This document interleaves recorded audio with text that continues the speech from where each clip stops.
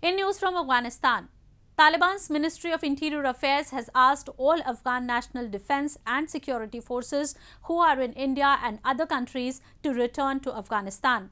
Afghan media TOLO News quoted Abdul Nafi Takor, the spokesman of the ministry, as saying that these military students will be assigned to the country's security and defense institutions based on their expertise, adding that Afghan soldiers in India are the assets of Afghanistan. Reports suggest that officials of the Afghanistan embassy in India said that military students have not decided yet to return to the country due to security threats.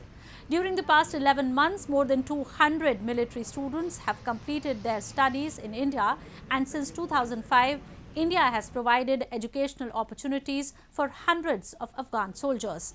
Afghanistan's economy collapsed last year and thousands fled the country after US and other foreign forces withdrew and the Islamist Taliban took over the country.